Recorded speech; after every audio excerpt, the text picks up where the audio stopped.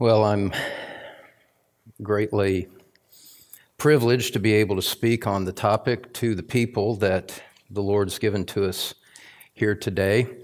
The title, the theme for this morning, is Remedies for the Weary Leader.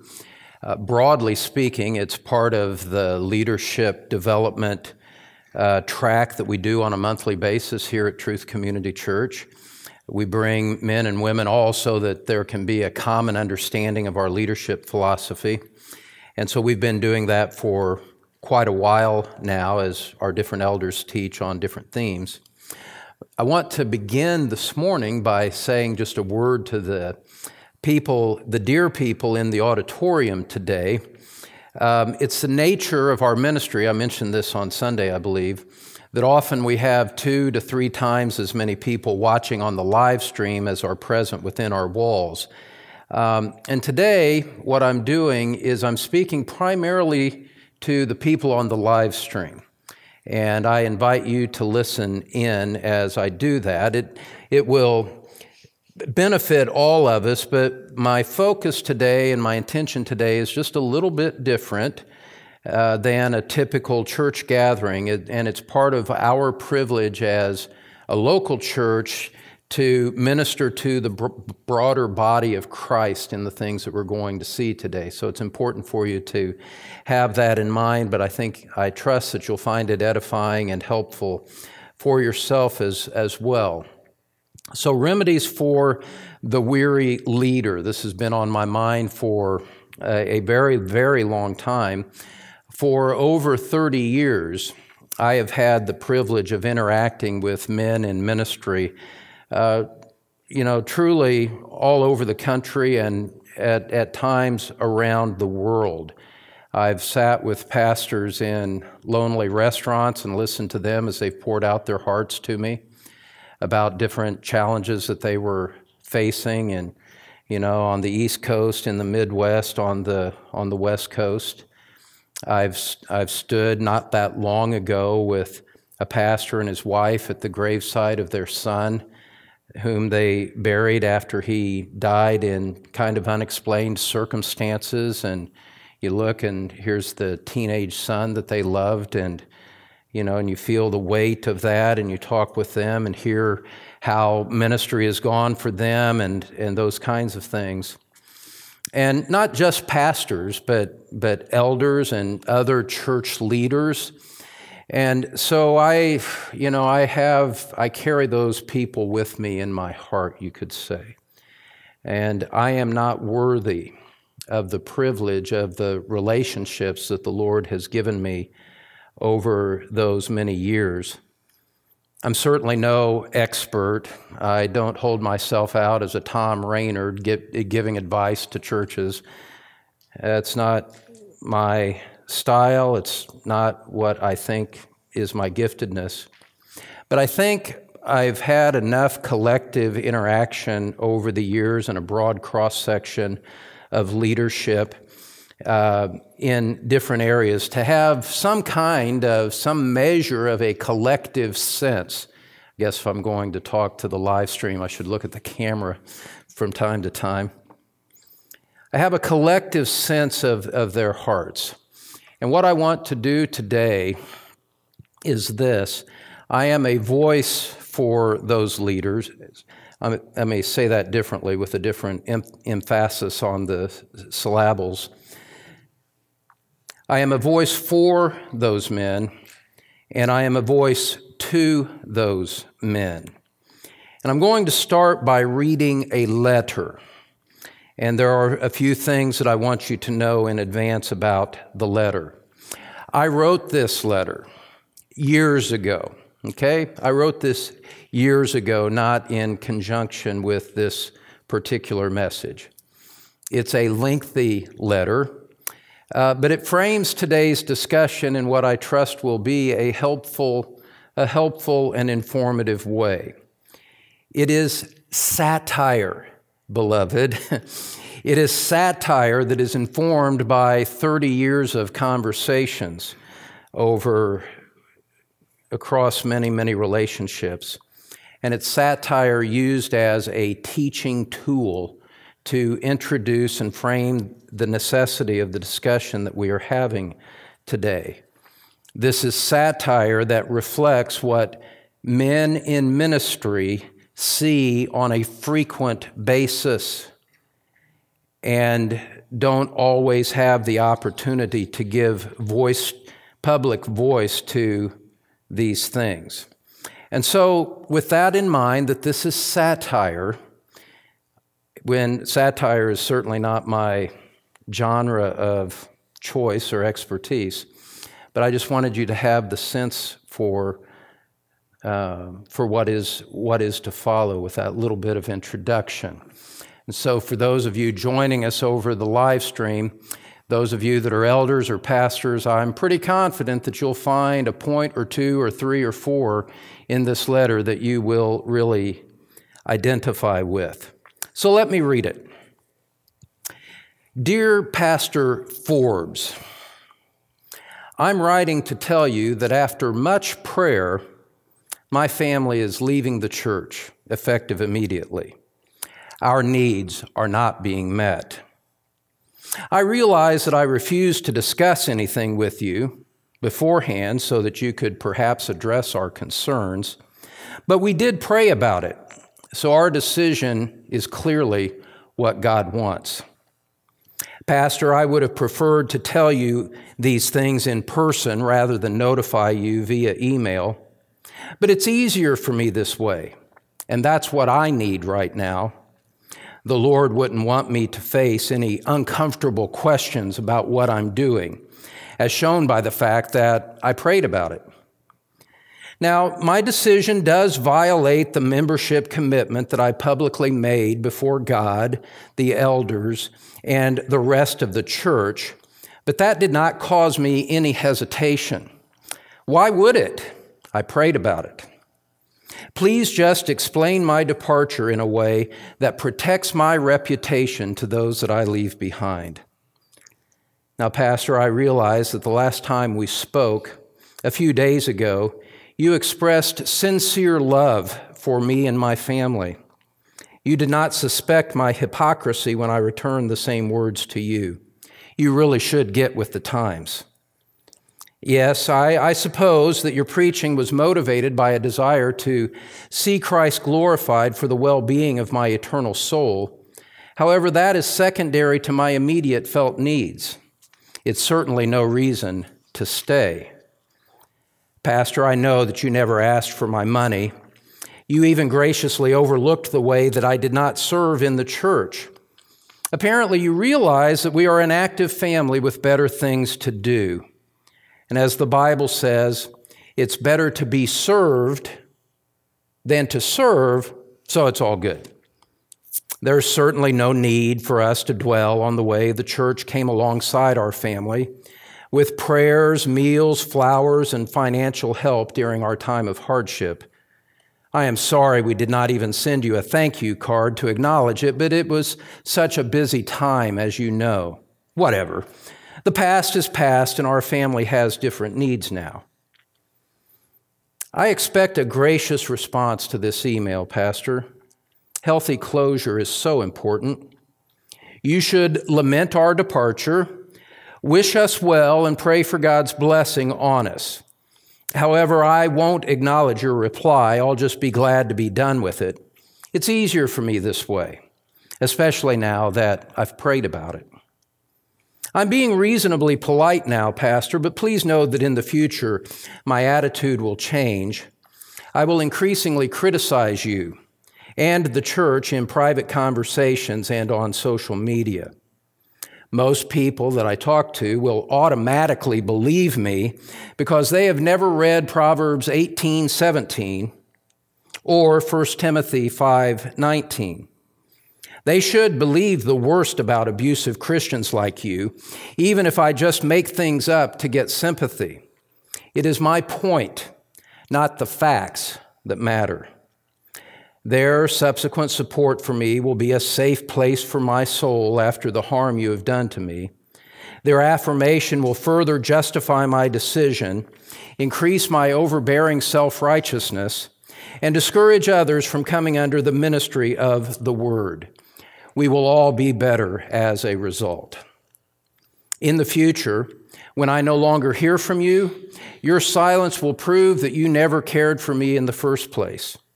It will not occur to me that your withdrawal is a natural consequence of my voluntary departure from your pastoral care. Surely you understand all this, Pastor, and will only think well of me as I leave. My feelings are settled, and yours don't really matter, since you're the one in ministry. It is, after all, the church's fault and not mine. What other conclusion could there be? After all, I prayed about it. Loving Christ, a departing member. Well, my friends, as they say in the movies, and I quote, any resemblance to actual persons, living or dead, or actual events is purely coincidental. Men in ministry, we cannot stop people from claiming the name of God while they act like and speak like the devil.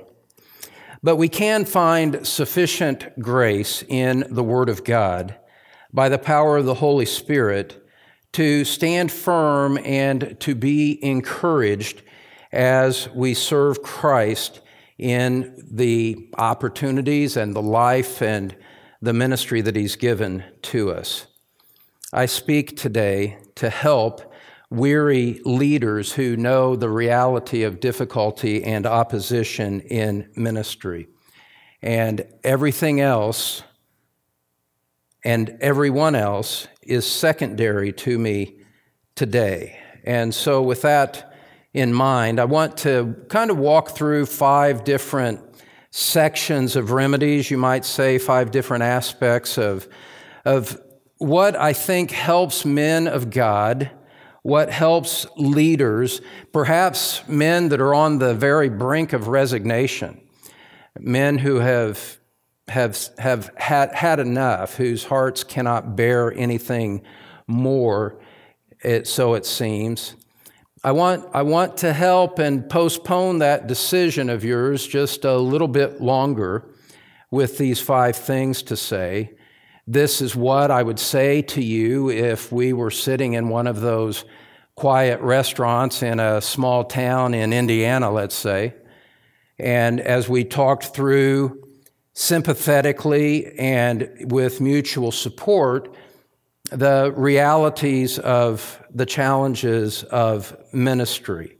And so I can't do that with everyone that's sitting in or watching in here today, but this is the mindset with which I speak. We're at a table, we're across from one another, no one else can hear what we're saying, and we're just talking honestly with mutual trust about the things that weigh on our hearts as we minister and as you minister for Christ to the people of God, at least the outwardly confessing people of God. So let's first of all talk about the reality. The reality of opposition, the reality of suffering in ministry. And for that, I want to invite you to turn to the book of 2 Timothy. The book of 2 Timothy, this is Paul's last letter. He is on the brink of death. He says, the time of my departure has come. And he knows that he's writing his final words in ministry.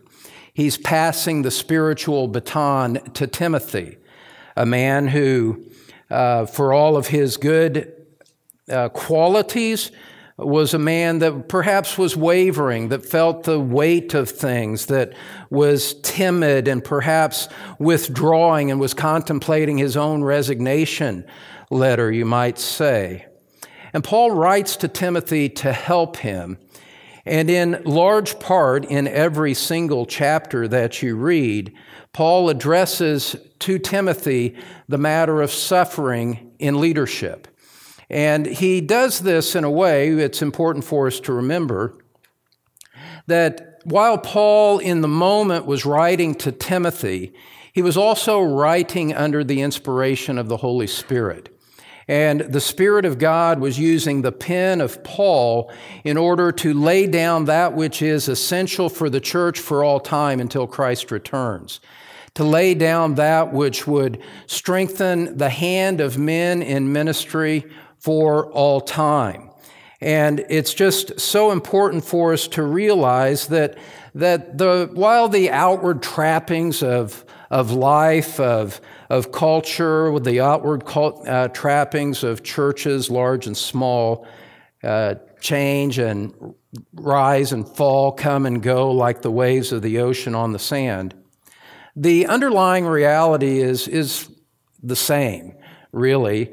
People are the same across time. The issues in ministry are the same across time. That's why I can write a satirical letter with confidence that it resonates with men in many places. Paul's letter to Timothy speaks about the reality of suffering in leadership. And I believe that as men in leadership, we have to step back and recognize that reality. We have to stand back and accept that reality. And when we do, we will find that it strengthens us for the task at hand. You know, it's easy for us to say, I didn't sign up for this. I didn't sign up for this kind of ongoing shrapnel in my heart on an ongoing basis. But that's really not the point at all. The point is that Christ called us, placed us into ministry, and we followed, we accepted, we submitted to that call. And the reality is that we chose to follow Christ, not to choose a particular set of circumstances, pleasant or unpleasant, in the reality of it. We simply follow Christ and we let Him determine the terms and the realities and the engagement of our service. And so we have to remember that and embrace the reality and reject perhaps some of the self-pity that is easy to come to men in ministry. So let me just read some of these passages in 2 Timothy chapter 1, 2, 3, and 4. And I just do this so that you see the theme of suffering in leadership. And for the weary leader, seeing that there is an expectation, you could almost say a promise of suffering in ministry from the Word of God, then that gives us a different sense and a different response to it. So in 2 Timothy chapter 1, verse 8, actually let's start in verse 6. Paul says, "For this reason I remind you to fan into flame the gift of God which is in you through the laying on of my hands. For God gave us a spirit not of fear, but of power and love and self-control. Therefore, do not be ashamed of the testimony about our Lord, nor of me, his prisoner, but share in suffering for the gospel by the power of God, who saved us and called us to a holy calling, not because of our works, but because of his own purpose and grace, which he gave us in Christ Jesus before the ages began, and which now has been manifested through the appearing of our Savior Christ Jesus, who abolished death and brought life and immortality to light through the gospel, for which I was appointed a preacher and apostle and teacher, which is why I suffer as I do. But I am not ashamed, for I know whom I have believed, and I am convinced that he is able to guard until that day what has been entrusted to me." Over in chapter 2, in verse 3, we read this. Actually, I'm reading more than I'd planned, and that's great. Chapter 2, verse 1. "You then, my child, be strengthened by the grace that is in Christ Jesus. And what you have heard from me in the presence of many witnesses, entrust to faithful men who will be able to teach others also. Share in sufferings as a good soldier of Christ Jesus. No soldier gets entangled in civilian pursuits, since his aim is to please the one who enlisted him. Christ says, you're a soldier in my army. I enlisted you. So as we go into battle, you prepare and you accept that suffering as part of the condition of the service so that you can please me in the name of Christ. And so the suffering comes with the territory. It's part of it. In verse 8, Paul says, remember Jesus Christ, risen from the dead, the offspring of David, as preached in my gospel, for which I am suffering, bound with chains as a criminal. But the word of God is not bound. Therefore I endure everything for the sake of the elect, that they also may obtain the salvation that is in Christ Jesus with eternal glory. It's really wonderful, enriching, humbling to see the perspective of Paul as he's literally in chains for the gospel. His vertical focus, remember Jesus Christ, and then the horizontal focus that says, I am enduring this, I am doing this for the sake of the elect. There's love in his heart vertically for Christ. There's love in his heart for the elect. And so the suffering and the reality of suffering is something secondary to him, to the commander who called him to battle, and to the fellow soldiers for whom he is suffering and whom he is serving. 2 Timothy chapter 3, beginning in verse 1. Paul says, but understand this, that in the last days there will come times of difficulty, for people will be lovers of self, lovers of money, proud, arrogant, abusive, disobedient to their parents, ungrateful, unholy, heartless, unappeasable, slanderous, without self-control, brutal, not loving good, treacherous, reckless, swollen with conceit, lovers of pleasure rather than lovers of God, having the appearance of godliness but denying its power. Avoid such people, Paul says. Difficulties and sufferings, and the reality that ministry sometimes intersects with people like what Paul describes. We can only expect that there's going to be a reality of suffering in response to that. As we'll see later, we walk in the footsteps of a crucified master. We battle in the aftermath of our commanding general who went before us to the cross of Calvary. Can we really think that there won't be rejection and suffering that come as we follow one who was rejected and suffered on our behalf? That's the reality of things.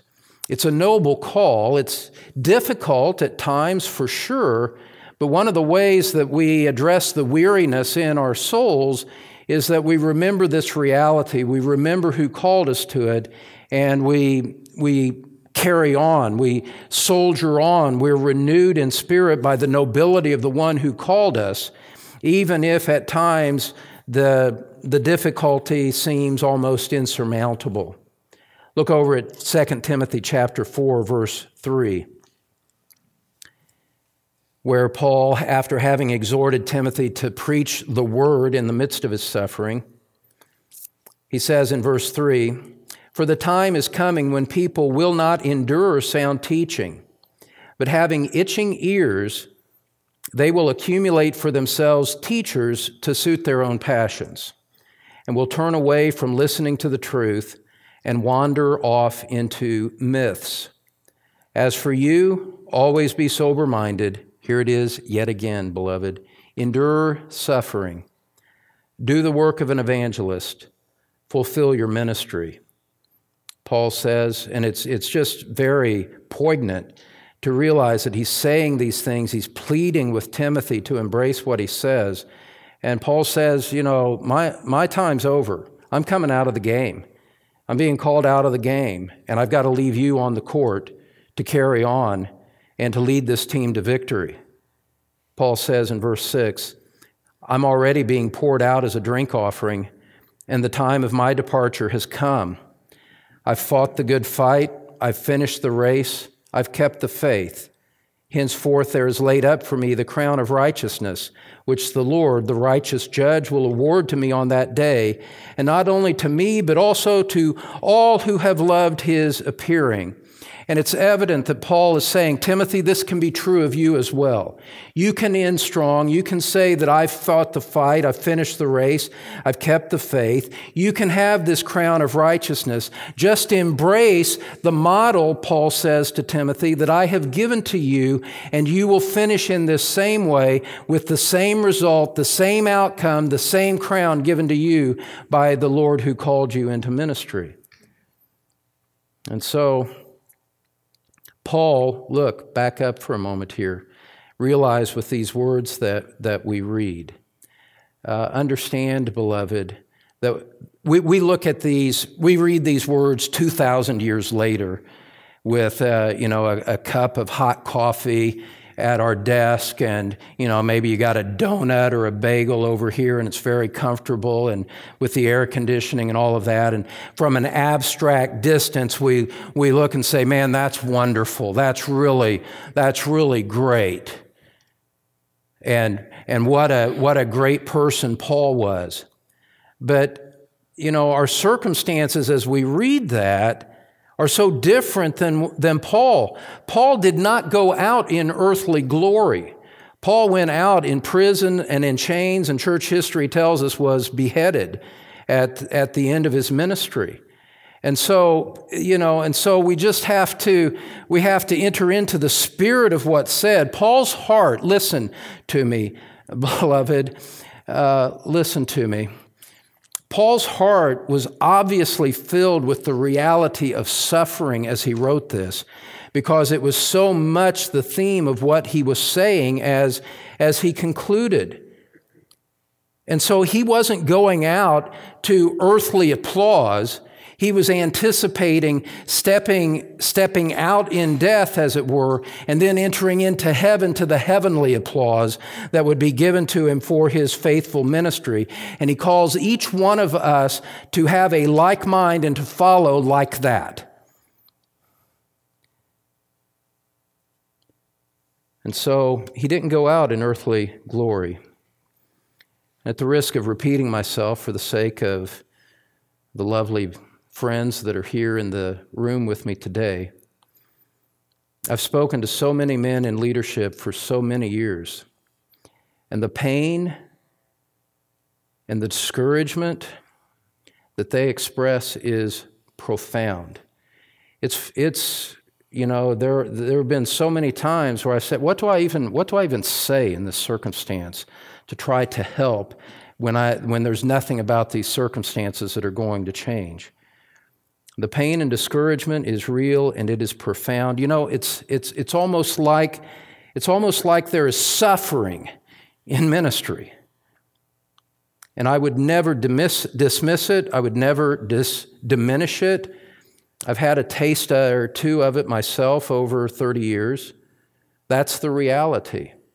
And the truth of the matter is, men, you join in here or maybe watch the video later.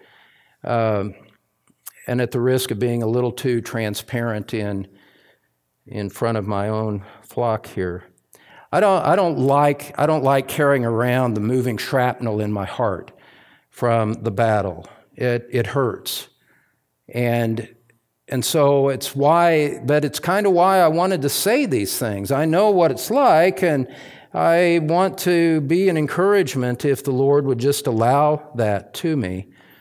And I say this to you men, I know that by and large, you are noble men, no matter what your faults may be, no matter how you may have stumbled from time to time, maybe situations that if you had them back, you would handle them differently, or you feel the weakness of your pulpit because you're not a gifted man like the men that are on television or radio or whatever. But I start from the premise, and I accept you men. I embrace you as in a human sense, not in an ultimate sense compared to Christ, but, I embrace you as faithful men, faithful brothers. I presume that, I assume that, without thinking anything about your imperfections. I know that you're like me and we stumble in many ways. I get all of that. I simply speak to encourage you in the name of Christ and remind you of the reality of suffering in the midst of the noble call that the Lord Jesus Christ has given to you. The preparation for this material has been wonderful in this respect. It's brought me back into contact with some things that Charles Spurgeon said about ministry and all of this. And I'm going to quote Spurgeon a few times here this morning. If you can't say anything original from your own thoughts, go to Spurgeon and you'll sound better than you are. Charles Spurgeon said this in response to the constant criticism that he endured, particularly toward the end of his ministry. Charles Spurgeon criticized. This is Spurgeon, and I can't emphasize that enough. Today, we look back at Spurgeon and say, what a hero. What a great man of faith. How great that we're still reading his sermons profitably 150 years after the fact. And you read about the early success of Spurgeon and you think it was always like that until you get a little deeper into his life. The truth is that Spurgeon was rejected by his contemporaries at the end. The downgrade controversy that he went through brought an early end to his life because of the stress that it put on him. He died at the age of 57. I've already lived 5 years longer than Spurgeon. The Church of Christ, in my judgment, would have been far better if the Lord had flipped those demographics, but whatever. Spurgeon said this in response about the reality of constant criticism in ministry. He said, "We are now in fine fighting condition, for we are hardened by former blows. A great boxer at Rome was so battered, his nose, eyes, and face were so disfigured that he was always ready to fight. He said, 'I cannot look worse than I do.' Personally," now this is Spurgeon still speaking, and understanding that Spurgeon's using a metaphor about the boxer. Personally, this is Spurgeon speaking, "I am in much the same plight. Men cannot say anything worse of me than they have already said. I have been distorted from head to foot and misrepresented to the last degree. My good looks are gone, and none can damage me much now." End quote. Spurgeon knew the reality of distorting criticism in ministry to the point that, as I understand what he's saying, my reputation's already been shot here by all of the things that people have said. I don't have anything to lose by way of reputation, so I'm just going to soldier on, acknowledge the suffering, and move on, and trust the Lord for the outcome of that. That's the reality of ministry. And to see it affirmed by a giant like Spurgeon, to see it affirmed by an apostle like Paul, gives us a sense that maybe there's a noble strand to what we engage and what we see in ministry that we can't quite understand from our present perspective. That's the reality of suffering in ministry. Let's move on to a second point. We're still sitting at this restaurant. The Lord's given me an opportunity to speak to you. Could you hand me the salt there, please? I need a little more on my tenderloin here. Let's talk about the record of suffering. The record of suffering. This is a gross oversimplification, but for purposes of today's message of this session, I want to say this. I think, in my judgment, there are three kinds of biblical pastors, and I use that adjective biblical strategically and advisedly. Three kinds of biblical pastors that are teaching the word and leading the flock and trying to exercise pastoral care and leadership in the name of Christ. There's three kinds of pastors like that. Number one, there are those that have faced opposition in the past. Number two, there are those facing opposition now. And number three, there are those that will face opposition if they haven't faced it yet. And so take heart, men. Sorrow comes with the territory. It really does. And in a sense, I mean, really not in a sense, in a great, profound way, that's perfectly okay. We can embrace that because we're saved by a Christ. We're called into ministry by a Christ. We're sustained by Christ. We will be, we will one day stand before the Christ who in his earthly life was what? He was a man of sorrows and acquainted with grief. He wept at the tomb of Lazarus. He felt the hot breath of opposition from the Pharisees and others in his ministry. He felt the spittle on his face as they were preparing him for crucifixion. His sacred head was now wounded as the crown of thorns was thrust in and a mock crown put upon him. He wept at the tomb of Lazarus. I can't remember if I said that already or not. He wept over Jerusalem. He looked on Jerusalem, said, "Jerusalem, Jerusalem, how many times I would have gathered you under my wings with my pastoral heart and shown you love and protection, but you would not have it." And it wounded and grieved Christ in his loving, divine heart to see the rejection of his ministry. He did not want it that way. And it was not a matter of casual indifference to him that he just rode above the waves in his nature of deity and the nature of his humanity. He felt the weight of that, and it grieved him deeply. It grieved him to tears, and he wept over it. And this is the man, this is the Lord that we're identified with. So I come back to the question we think about the record of suffering. Do we really expect to be distinct and to go through ministry on behalf of a man like that and not enter into the sufferings that he went through and share in the sufferings that our Lord knew to a far greater degree? Would we even want to? Would we want to be a soldier in an army with a glorified commander who the Old Testament repeatedly refers to as a warrior?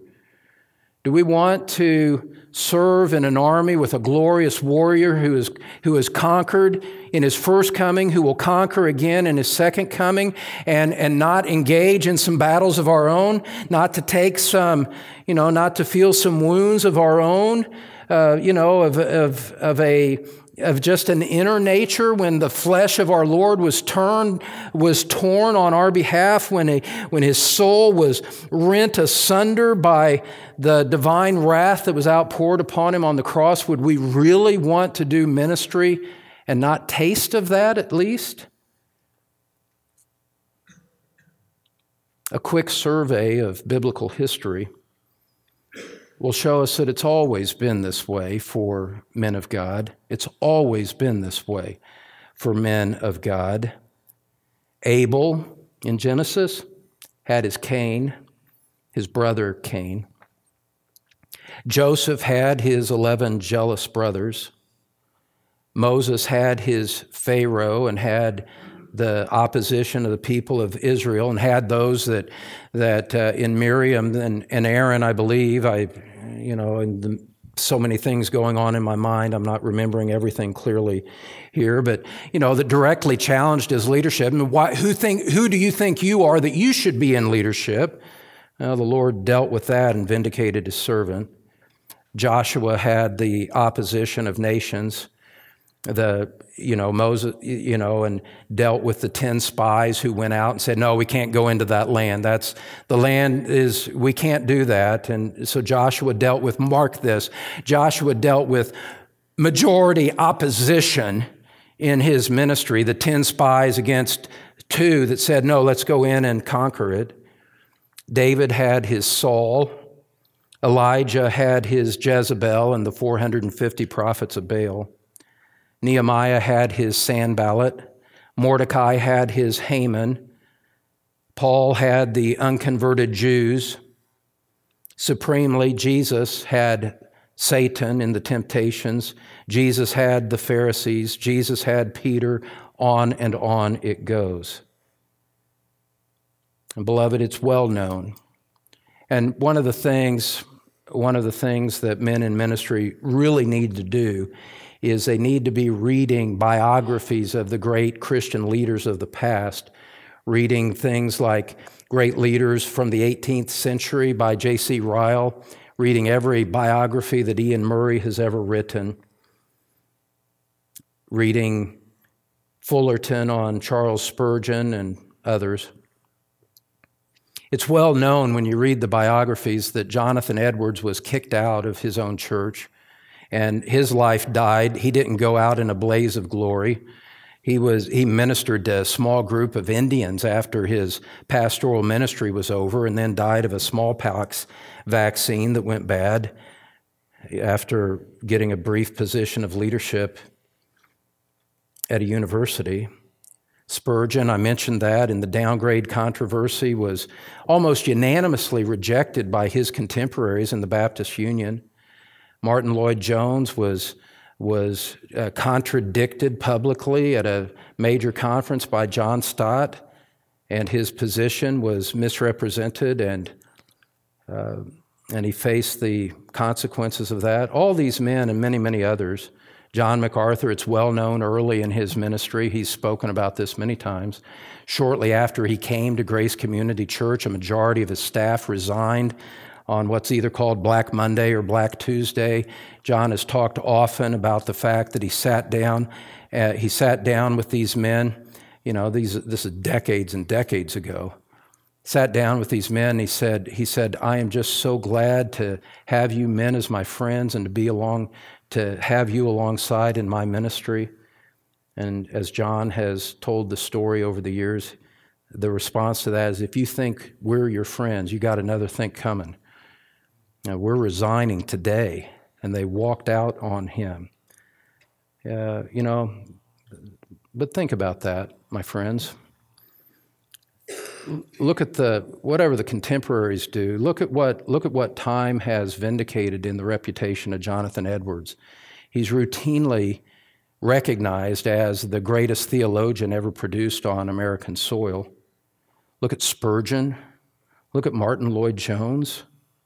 Look at John MacArthur and the subsequent 50 years of his ministry after all of those times.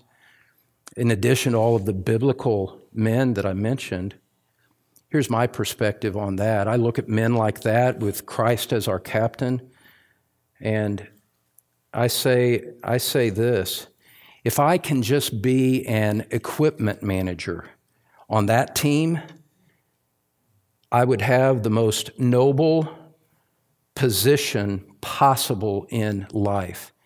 If I can just be on the outskirts, if I could stand outside as the doorkeeper to that locker room, that's where I want to be. And the point, men, is this: our contemporaries and even our congregations are not safe judges. They are not necessarily reliable judges of the faithfulness of our ministry, the effectiveness of our ministry, or anything of the kind. Because discipleship to Christ is not designed to make us popular. It's not designed to win the applause of people today. And the sooner that we get that out of our minds, the better. And it's really difficult in our day and age where the ministries that are applauded in any town, applauded generally speaking, are the big ones. Even in Christian conferences, it's predominantly the pastors of big churches that get the speaking slots, and I don't care about that. I don't think much about. I don't have a lot of. I question the long-term value of conference ministry. Let me put it that way. I think that the best ministry, what the Lord has appointed, is ministry in the local church done faithfully over a long period of time that doesn't bring a lot of glory to you. Doesn't bring a lot of fees or trinkets or anything like that. My point is that in the mindset in which we live in the world and in the broad church speaking, that larger is better and applause is an indication of faithfulness, we just have to realize that the judgment of those broader things is not a reliable indication. If it was reliable, Edwards would be on the dust heap of history.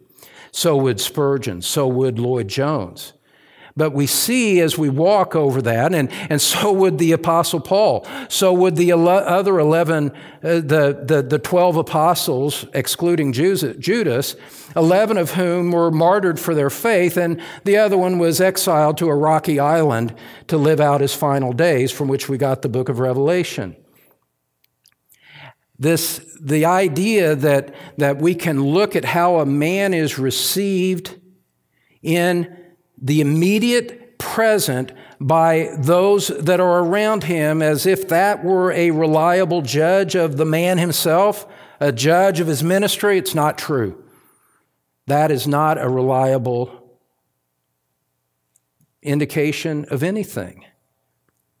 Discipleship to Christ is not designed to make us popular. It's not. It's not.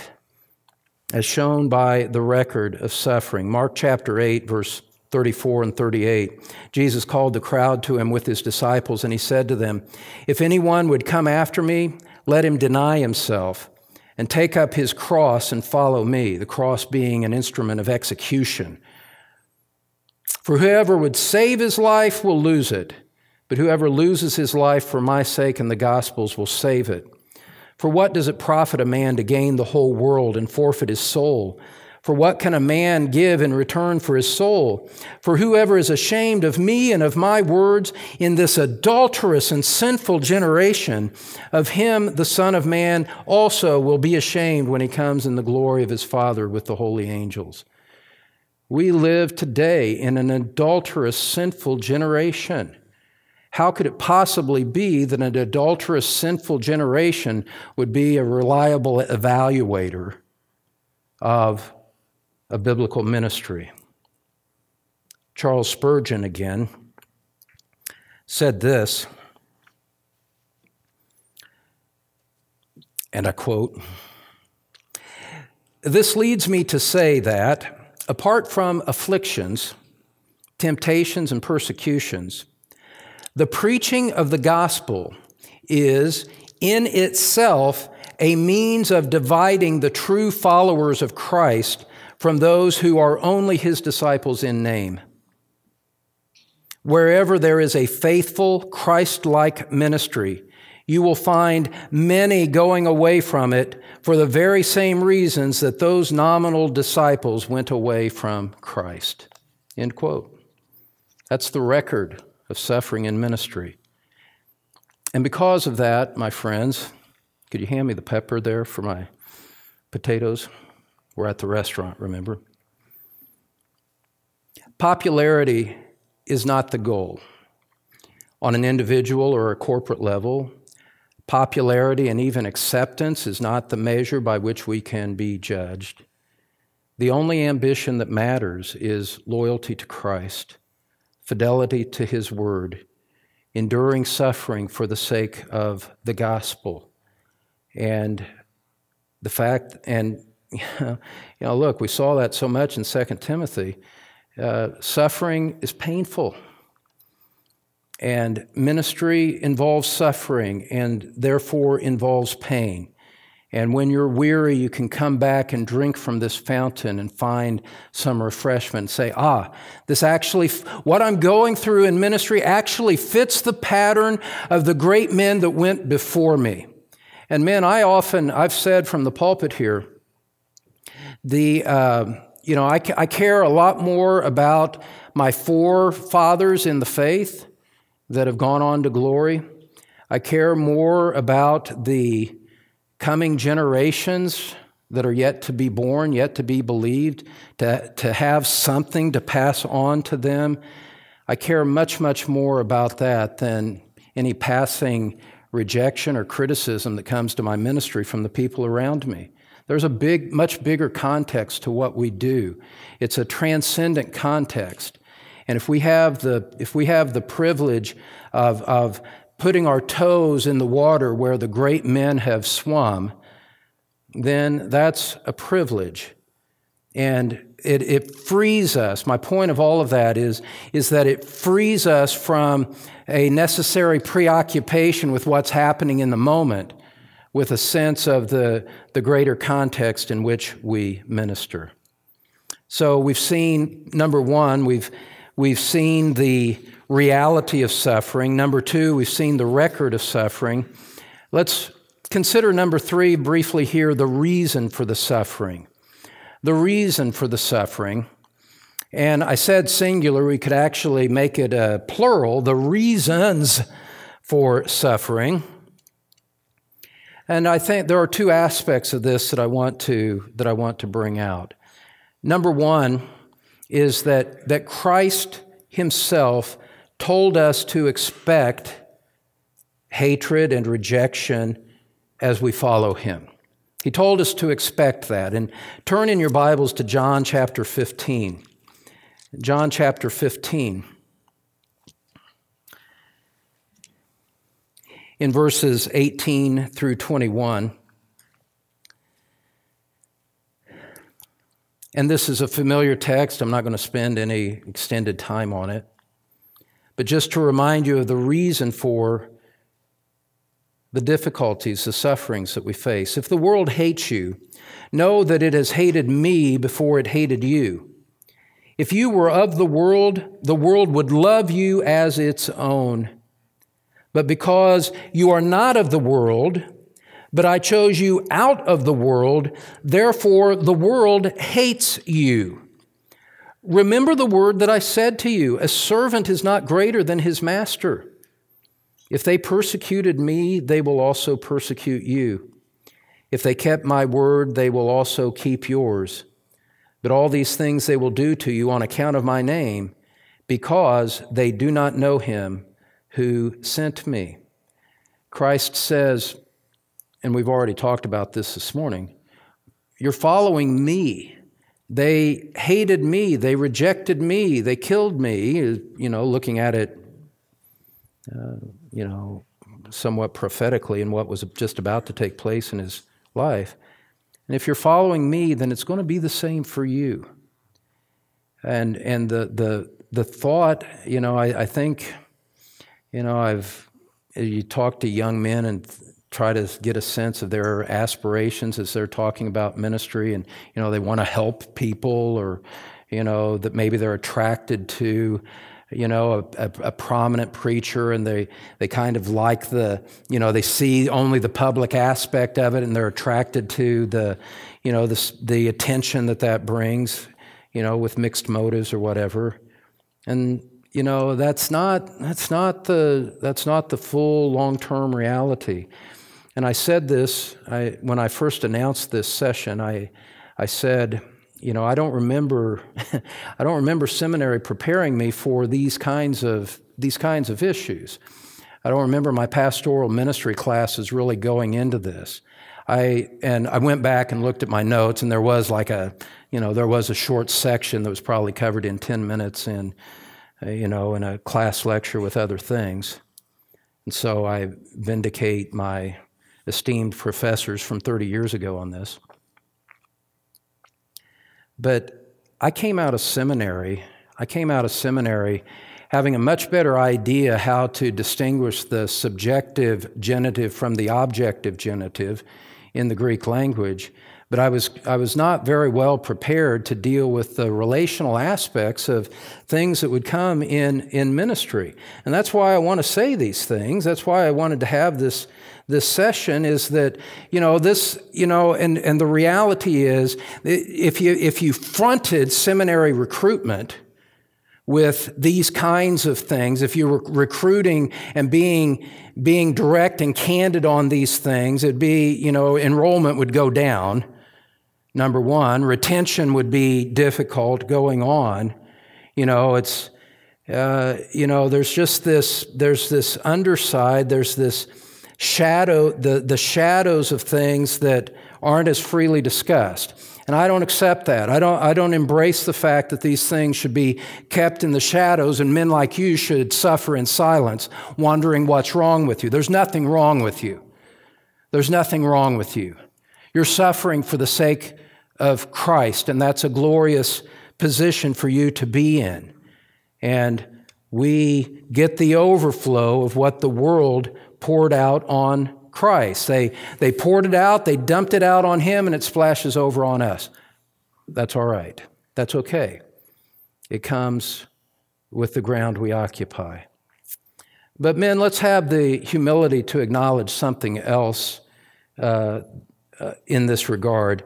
And I invite you to turn to 2 Corinthians chapter 12 with me. 2 Corinthians chapter 12. The truth is that you and I, we need this. It's necessary for us. And you and I need to have the humility that God uses the pain and suffering of ministry in our lives. And it has a very vital and crucial role in the work of God in His ministers. And we would be fools to ignore this and to not balance out our perspective with these things in mind. 2 Corinthians chapter 12, verse 7, Paul, writing to a church that had rejected him and he was trying to call them back, a church that had caused so much pain to his heart, he's defending his apostleship in 2 Corinthians and showing that they should not reject him but follow him for the sake of Christ. And earlier in chapter 12, he'd said, I've been to the third heaven. I've seen visions that I'm not allowed to speak of. And that sounds really cool. That would attract men to apply for seminary, to think that you could go to the third heaven if you just get in on the action with the Apostle Paul. Well, you have to realize that the action for the Apostle Paul brought other things as well. So he says in verse 7, so to keep me from becoming conceited because of the surpassing greatness of the revelations, a thorn was given to me in the flesh, a messenger of Satan to harass me, to keep me from becoming conceited. 3 times I pleaded with the Lord about this, that it should leave me. And we'll come to the outcome of that in a moment here later in the message. But men, God sent the affliction to Paul, and used Satan somehow to be the delivery mechanism of the pain and the difficulty. So much so that Paul said, Lord, take this away. Lord, take this away. Lord, I'm asking you a 3rd time, take this away. And the Lord did not take it away. And the reason that He didn't was because it was part of His purpose in the life of Paul. He sent that satanic affliction to Paul in order to keep Paul humble. The spiritual privileges that Paul had, especially if you look back on his life as a Pharisee, he was a very proud man prior to his conversion, and so there was something in his disposition that wired him toward self-exaltation. His spiritual privileges would have led him to pride. And so the Lord sent him things that kept him humble, that kept him dependent on the Lord, in order that he would not compromise his ministry by falling into the sin of spiritual pride. And we learn from that in the purpose and the plan of God, that the sanctification of the instrument is more important than his comfort. It's more important for the instrument to be sanctified than it is for him to be popular, comfortable, or whatever else, outwardly successful. And brothers, in the midst of your affliction, understand, remember, accept it by faith, even if you don't see the need and reason for it, that somehow God is advancing your sanctification in the midst of your suffering. that you would be a fit instrument for the service that He has given to you. That is the key. We walk and follow Christ as one reason for our suffering. God sends the sufferings to humble us and to keep us dependent upon Him. And if fellowship with Christ and the fellowship of His sufferings, Philippians 3, is a worthwhile goal, then the means that brings that, suffering, is something we can embrace. If sanctification is something that we desire and is critical in the purpose of God, and suffering is the means that advances sanctification, then there's a reason for it, and that is key. And we can embrace that. Now, 2 more points. I'll try to deal with these quickly. Let's talk about the resource in suffering. The resource in suffering. And the resource is the grace and purpose of God in it all. You all know what follows in Paul's testimony. Look at verse 9 there. God came to him and said, "My grace is sufficient for you, for my power is made perfect in weakness." God says, there's a limit. I establish parameters to this, and I sustain you in the midst of it, and that's enough. That's all that you need. It reminds me of Peter in John chapter 21, where the Lord had told him that he would suffer one day. Peter says, "Well, what about John here? You know, and what's going to happen to John?" And Peter, the Lord tells Peter, says, "Don't worry about John. You just follow me." And so the Lord comes to us with the promise of the sufficiency of His grace and says, whatever else is happening, you just follow me. You rely on my grace. You accept day by day my mercies, which are new every morning, and rely on that for the sufficiency of what you are to do and what is given to you. And we remember, at the end of Joseph's life in Genesis 50, Verse 20, Joseph said to his brothers, and Joseph being somewhat of a prefiguring of Christ, he said, "You meant evil against me, but God meant it for good." We remember Romans 8:28, God causes all things to work together for good to those who love Him and are called according to His purpose. And so in the midst of the heartache, in the midst of those days where you put your head on your desk and heave out a heavy sigh and wonder where you're going to get the strength to step into the Wednesday night study or whatever comes next, come back to the resource, the sufficiency of grace, that unseen provision, that intangible provision that enables us day by day to go through it. And we would not look to that grace if we didn't feel the need for it. And so that's the resource, is the sufficiency of God's grace. And Spurgeon once again gives us another perspective on it as I read again this quotation. Spurgeon said, "Not the one who is most praised, but the one who is most censured by the world is probably the man who has been most faithful to his master and to the gospel committed to his charge." And men, wherever you are, if you share anything of like convictions with our church, I believe the best about you, and if you're suffering for the sake of trying to minister the Word of God in those kinds of shared convictions, take heart that the grace of God is sustaining you and providing for you and ordering your steps. And if the Lord has sent affliction, it's because it's wise, it's good, it's loving, it's what's necessary for the time. And that'll bring us to our 5th point, to really solidify and seal the motivation to continue on and to persevere, and that is the reward. The reward, point number 5, the reward for suffering.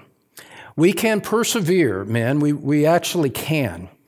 We can actually persevere in these things if we keep the eternal perspective in mind about these things.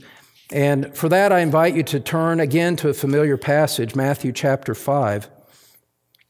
Matthew chapter 5, at the end of the Beatitudes which are an expression of the character that marks those who alone will enter into the kingdom of God. And one of the essential true aspects of discipleship, of the fruit of true repentance, is the nature of this kind of suffering that we've been talking about here this morning. These are the words of our Lord Himself. We are entitled in our suffering and the rejection that comes with ministry to look at these words and appropriate them for ourselves. It's why the Lord said these things, is to help us. And He says in Matthew chapter 5, verse 10, He says, blessed. Blessed. The word has the idea that He's describing a person who is the privileged recipient of divine favor. That as Jesus describes the man, the woman in the Beatitudes that is mourning over sin and repentant and hungering and thirsting after righteousness, He says this is a person that has been on the receiving end of divine favor, and divine favor of a lasting nature that culminates in the kingdom of God to come. Jesus says, verse 10, blessed are those who are persecuted for righteousness' sake, for theirs is the kingdom of heaven. Blessed are you when others revile you and persecute you and utter all kinds of evil against you falsely on my account. Rejoice and be glad, for your reward is great in heaven, for so they persecuted the prophets who were before you. Now, I don't want to commend my own message here, although I guess I'm going to do it in a backhanded way. Notice that Jesus appealed to the record of suffering, like I did, when He said, the prophets that went before you, those acknowledged men of God, they were persecuted by their contemporaries. They were isolated. They were cast out. Jeremiah had no outward fruit to his ministry over the course of 50 years. And Jeremiah, like Christ, was a man of tears, a man of sorrows. And so Christ, knowing and just quickly bringing in the whole prior 1,500 years of prophetic ministry to bear on the statement, says, you who suffer like this, rejoice and be glad. Take hope, take courage, be strong, be courageous in the midst of it all, not because of any promise of present change, but because the promise of future reward. Your reward is going to be great one day, men. And in reverse proportion to the isolation and the loneliness and the difficulty and the tears and the heavy sighs that you've experienced in ministry, your reward in heaven is going to be out of all proportion reverse compared to what it seems like now. And that's not me giving some kind of false motivational comment. This is the promise of Christ that can never fail. And it's true, speaking now within the room, it's true for every true Christian, every true disciple that knows the rejection at the hands of family, that knows the rejection or the loss of employment, or suffers in different ways, and you endure the whisper campaigns of those that try to undermine you and your circle of friends. Christ says you're on the receiving end of blessing. That will not be lost. The Psalm says that God keeps our tears in a bottle, meaning that He remembers them all and nothing of the suffering will ever be lost in His sight. And in due time, in God's time, in eternity, there will be a reward out of all proportion for every tear, every sigh of your heart that you've ever shed in ministry. It's a great encouragement. It's a great hope that we believe now. We take possession of it now by faith while awaiting for the consummation where it is given to us in reality, visibly and out of all proportion to what we deserve. That's grace. Let me just read a couple of other passages as we soon close here. Romans chapter 8, verse 18 says this. And actually, let's go back to verse 16. Paul, talking to believers, says, "The Spirit himself bears witness with our spirit that we are children of God. And if children, then heirs. Heirs of God and fellow heirs with Christ, provided we suffer with him in order that we may also be glorified with him." And in verse 18, Paul says, "For I consider that the sufferings of this present time are not worth comparing with the glory that is to be revealed to us." You know, when my mind enters this realm of thought, this realm of biblical teaching, I don't want to leave it. I want to go into this realm, and I want to stay there. I want someone to pour concrete around my feet in this realm of thought, so that I can never leave the promise of the glory that is to be revealed to us, that utterly dwarfs any sufferings that we may go through in the present time. There's suffering, but look to the reward. And then finally, in 2 Corinthians chapter 4, a text that I have often tried to direct people's attentions to, need to be more diligent about coming back to it in my own thoughts for my own self. But in 2 Corinthians chapter 4, I want to start in verse 7, I guess. Paul says, "We have this treasure in jars of clay to show that the surpassing power belongs to God and not to us. We are afflicted in every way, but not crushed, perplexed, but not driven to despair, persecuted, but not forsaken, struck down, but not destroyed, always carrying in the body the death of Jesus, so that the life of Jesus may also be manifested in our bodies. For we who live are always being given over to death for Jesus' sake, so that the life of Jesus also may be manifested in our mortal flesh. So death is at work in us, but life in you. Since we have the same spirit of faith, according to what has been written, I believed, and so I spoke, we also believe, and so we also speak, knowing that He who raised the Lord Jesus will raise us also with Jesus and bring us with you into His presence." The promise of a resurrection, resurrected out of literal physical death, resurrected out of the dying process that is sanctification and often life in ministry, resurrected out of all of that, delivered out of all of that realm that belongs only to earth, and delivered into the realm of the glory of God, guaranteed to us by the resurrection of Jesus Christ, with whom we are in perfect union, so that His death and His resurrection are ours.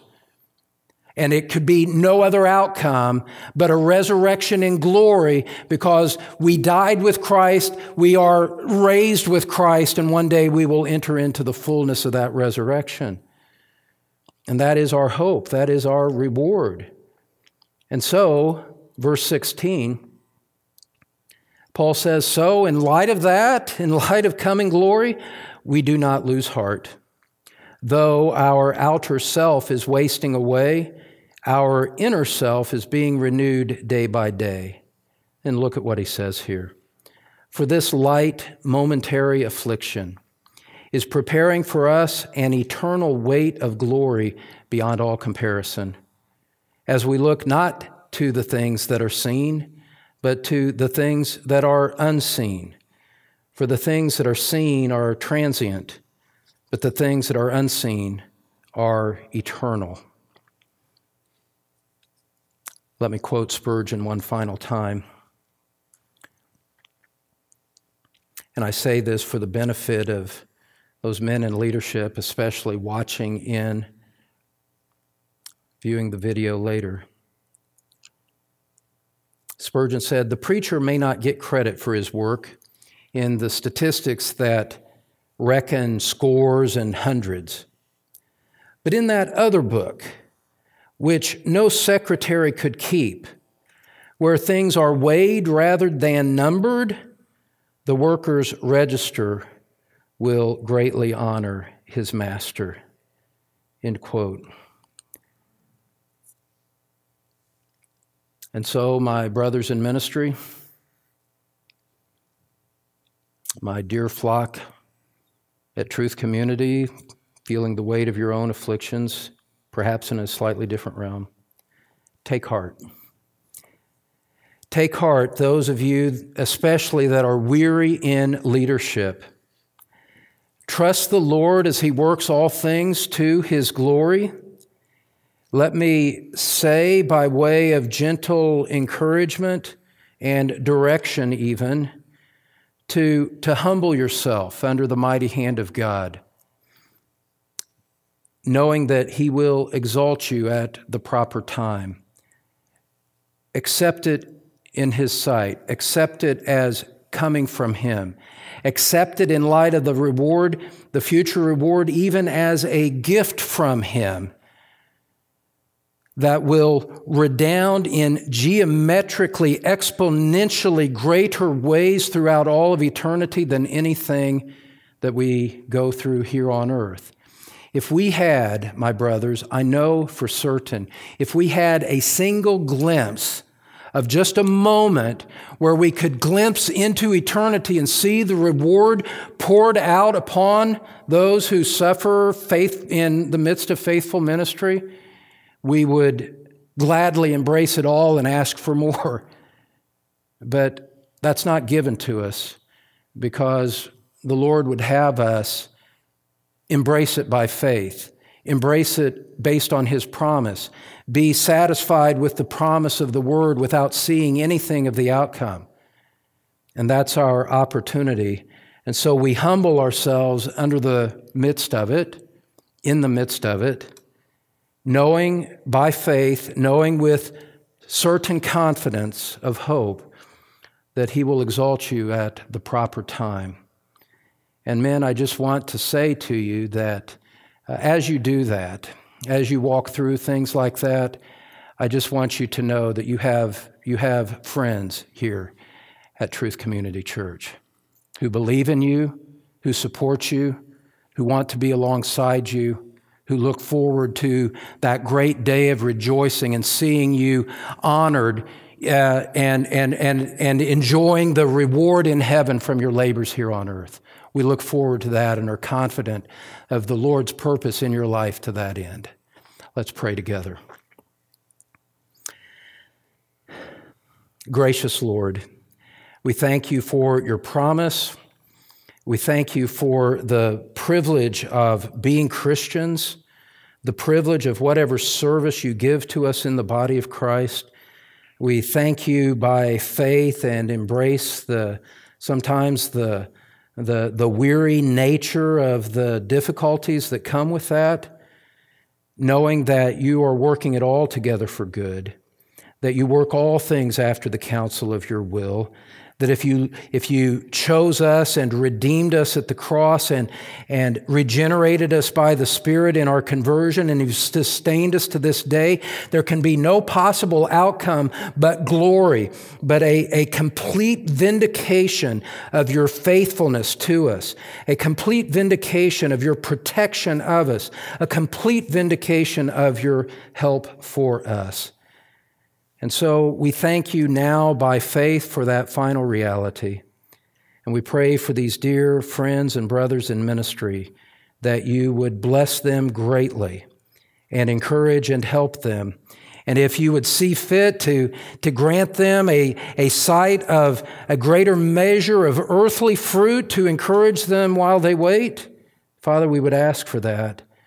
But if you withhold that for the sake of a greater reward in heaven, we rejoice in that as well. Thank you for your word. Thank you for Jesus Christ, who loved us and gave himself up for us. Thank you for the Spirit who renews us and keeps us. Thank you for your mercies, which are new every morning. Help us to walk faithfully with thee until you call us home to heaven. In Jesus' name we pray. Amen. Thanks for listening to Pastor Don Green from Truth Community Church in Cincinnati, Ohio.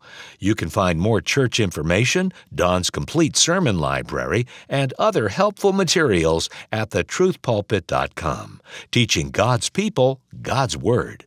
This message is copyrighted by Don Green, all rights reserved.